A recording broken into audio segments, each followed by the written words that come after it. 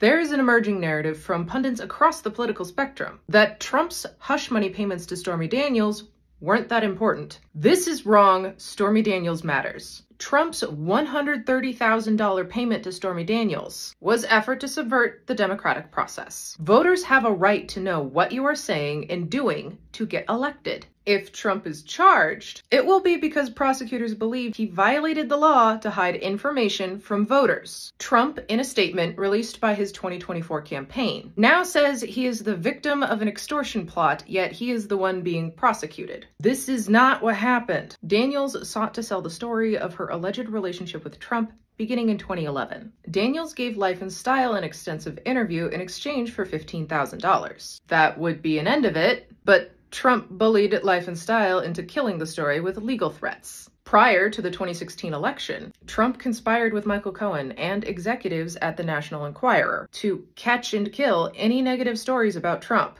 Daniels' story became more valuable after the release of the Access Hollywood tape. Per the catch and kill agreement, the National Enquirer negotiated to pay Daniels $120,000 to keep her story out of the press in the days before the election. But the tabloid had recently paid $150,000 to another woman to protect Trump and its publisher. Cohen conferred with Trump, and they decided to make the payoff themselves. So Cohen reached an agreement to pay Daniels $130,000 for her silence. But he had no idea where to get the money, so he delayed.